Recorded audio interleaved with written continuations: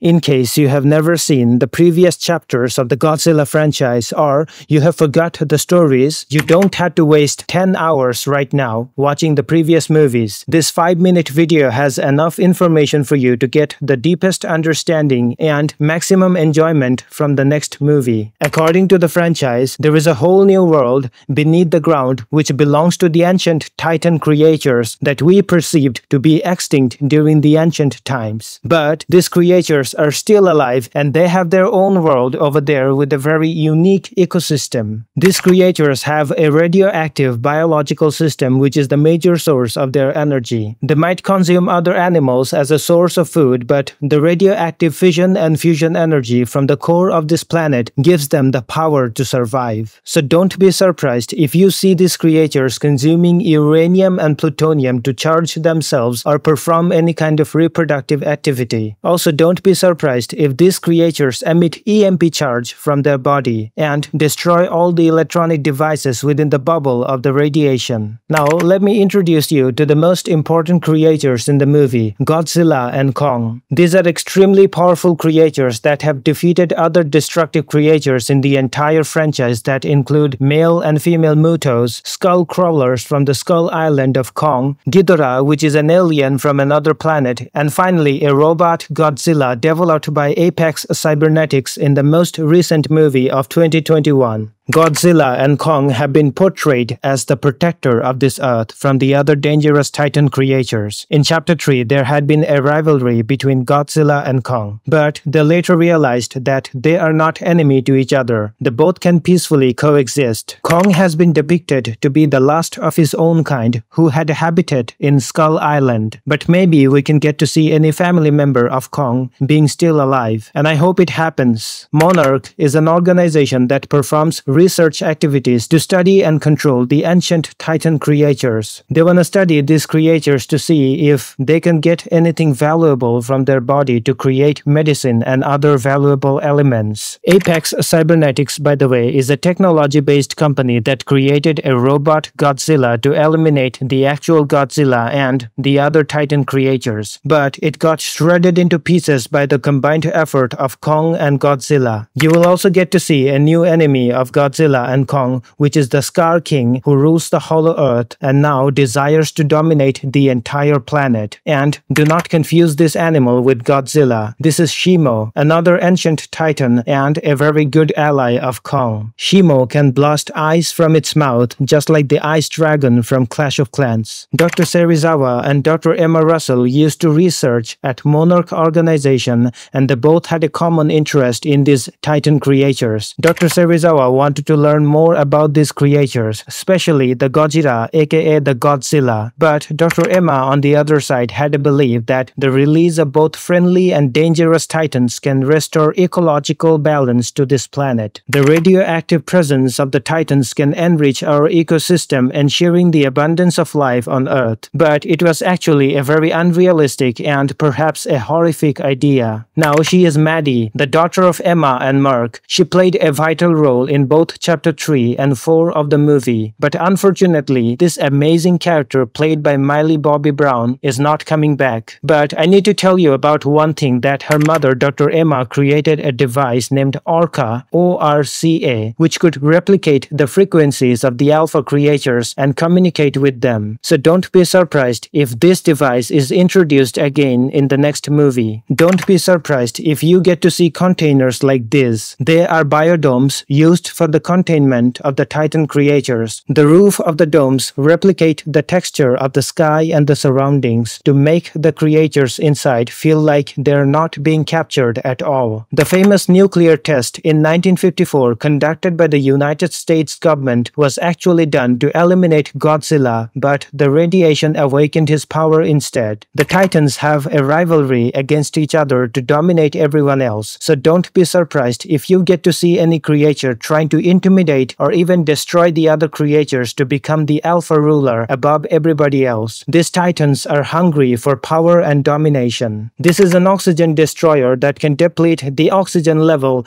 to near zero, which can cause the death of any living organisms within the blast radius, including even the titans like the Godzilla or even the Kong. Let's talk about 3 previous characters from this franchise who are coming back in the new movie. This is Eileen Andrews from Chapter 4, who has been studying the behaviors of Kong for over 10 years in Skull Island under the Monarch Containment Facility to understand his true nature. This is Bernie Hayes, who is a former technician of Apex Cybernetics and a covert investigator. He is the one who had a doubt from the very beginning that Apex is developing something dangerous for the humanity, which eventually turned out to be a robot Godzilla. Finally, this is Jia or Shia, I don't know what the actual spelling is, a member of the ancient tribe living in the Skull Island. She was orphaned by an unfortunate storm that took place in the island, killing everyone in her family. She has the ability to communicate with Kong using a sign language. She is the only person who is trusted by Kong in the entire island. Also, don't be surprised if you get to see this guy in the next movie. This guy is Alan, a former British colonel who turned into an eco-terrorist. In Chapter 3, he stole the Orca made by Dr. Mark and Dr. Emma and attempted to awaken all the Titan creatures in the hope that their awakening can restore full ecological balance to this planet. This man was not dead in the 3rd installment of the movie, so it's not going to be a surprise if this guy makes a comeback with another batshit crazy idea.